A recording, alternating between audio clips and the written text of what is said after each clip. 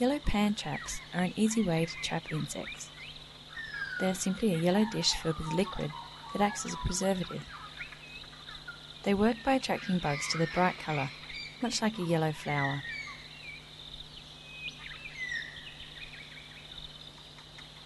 Before you set out to place your traps, you should first prepare your preserving fluid. To do this, you will need a clean plastic bottle to carry the fluid. Here we have used a clean 1 litre milk bottle.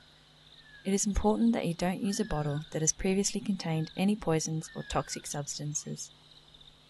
Fill the bottle with clean, fresh water. Then, add salt. For every litre of water, you will need 8 sachets or 4 teaspoons of salt. This is approximately the concentration of seawater and acts as a preservative for your specimens until they are collected. Next, add 5 drops of liquid detergent to your mixing bottle. The detergent acts to break the surface tension of the salt solution, ensuring that specimens cannot escape the trap. Give the bottle a shake and wait a few minutes to ensure the salt has dissolved. You are now ready to install your yellow pan traps in the field. When choosing a site to set up your trap, select a spot that is fairly flat and that is clear of large stones or fallen branches. Traps should be placed in a fairly open position so they are not obstructed from view by dense bushes or thick grass. It is also important that the traps are not disturbed by people and their activities or animals such as livestock. To install a trap, simply place it on the ground and pin each side using a bamboo skewer. This will help to prevent the trap from tipping over. Give the bowl a wiggle to ensure it is stable. Next, pour about 1 cup of your preserving fluid into the bowl. The bowls you are using should be about 3/4 full. Now you'll need to label the trap. Using a lead pencil, mark a label with your surname and trap number. For example, Smith number 3. Place the label into the yellow pan. But remember, do not write the labels with pen as the ink will run. Finally, fill in the data sheet provided. This should include information such as date and time the trap was set, the trap identification code, and a brief description of the trap's location. At some stage during the project, a field technician from the museum will make a visit to your sites with you so that they can record the trap's position using a GPS. Keeping a description of the location will ensure the trap site can be found even once the trap has been removed.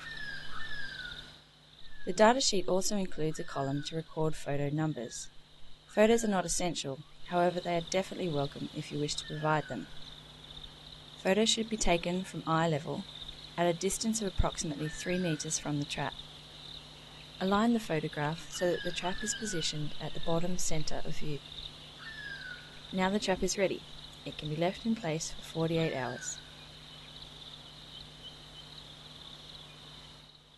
You will need some extra water during collections, so make sure you have some handy before setting off.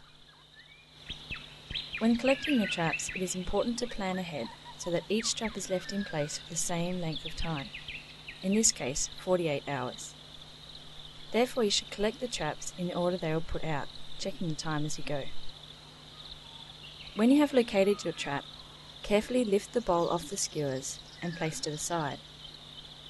Fold the gauze provided into a funnel by folding it in half, then in half again. Pull 1 layer of the fabric away, holding the remaining 3 layers together. This will form the cone shape. Pour the contents of the bowl through the gauze funnel.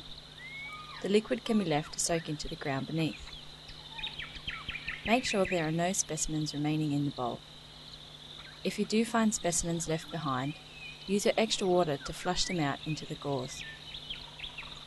Carefully, place the gauze containing your specimens into a plastic specimen jar. Make sure the label is also in the jar and ensure the lid is screwed on tight. Make a note of the date and time you collected the trap on your data sheet. Collect the bamboo skewers from the ground and your collection is complete.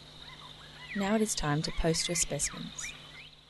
As soon as you have collected all your yellow pan traps, all specimens should be sent immediately to the museum.